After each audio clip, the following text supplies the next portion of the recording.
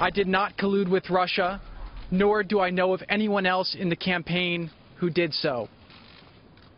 I had no improper contacts. I have not relied on Russian funds for my businesses. And I have been fully transparent in providing all requested information.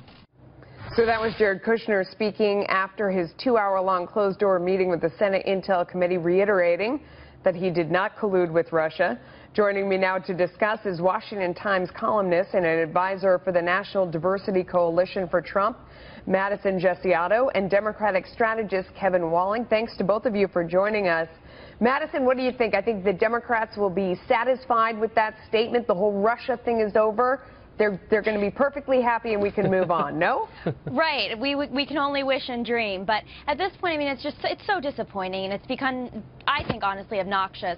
It seems like Democrats are just trying to discredit Trump's presidency by pretending that the only reason he's there is because Russia put him there, instead of recognizing that he out-campaigned Hillary Clinton in important battleground states. He won the election fair and square, and that's something that Jared Kushner actually mentioned today in his statement outside of the White House. Kevin, what's amazing to me is the only evidence of colluding with Russia that I've seen was when the Russians gave the Clintons $500,000 for a speech by Bill. Half of that is rightfully Hillary Clinton's. She got $250,000, and Putin called them directly to say thank you afterwards. I mean, that's the pay part of the pay for play.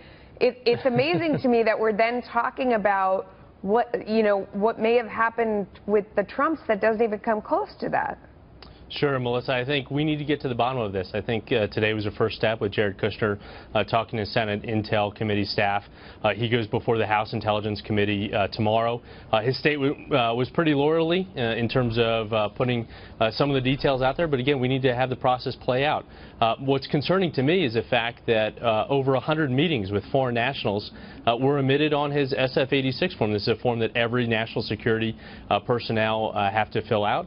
And again, it seems like every single day he's updating with a new meeting, with a new call, and that's seriously concerning, not just to me, but to the majority of Americans out there. So, Madison, the actual details of what Kevin was talking about there is the idea that he turned in his form, or his assistant did, before they filled out any of the foreign meetings at all. They hadn't done that portion of the form at all. So he left off every single meeting with every single foreign individual from 22 different countries. And somehow that's being construed as he's adding a new person every day, and he's trying to cover up every single meeting he had with everybody from 22 countries? I don't know. I'm having a tough time getting there. I think the important differentiation here that's been left off so often by so many people in the media is that meeting someone and having a meeting with someone are two very different things. As I walked down the hallway to sit down here today, I met quite a few people, but I did not have meetings with them. And so I think it's very easy when you're someone like Jared Kushner on the campaign trail with someone like Donald J. Trump to meet lots of people and let things like that slip your mind because you're not actually having a meeting with them. You're at an event with many other people. Sometimes you don't even remember who these people are that you meet because it's so brief. Kevin, what about taking a meeting versus cashing a check for $500,000 and then taking a phone call from President Putin? Sure. I mean, we can talk about the Clintons, but unfortunately, as a Democratic strategist, she's not president. We got to focus on this president and this administration. Again, it wasn't just a casual handshake and meet and greet. It was phone conversations while Barack Obama was still president. Phone conversations? Like, play this out for me. We know that one with Ambassador Kislyak, where Jared Kushner was seeking to set up a private communique at the Russian embassy. We have transcripts of that conversation, again, while President Obama was still in office, to talk about Russian sanctions. That's a very troubling thing, not just for Democrats, but for Republicans that want to get to the bottom of this as well. So this is like whenever we hear about the back-channel conversations that are going on either between President Obama and President Putin, or President Obama and the Iranians when they're trying to make contact to talk about the deal that they were making on ending the Iranian sanctions, that sort of thing? But Melissa, the key thing, as you said, is President Obama. President Obama was president at that time, in office, having those conversations as the head of our state. So this was after he was elected.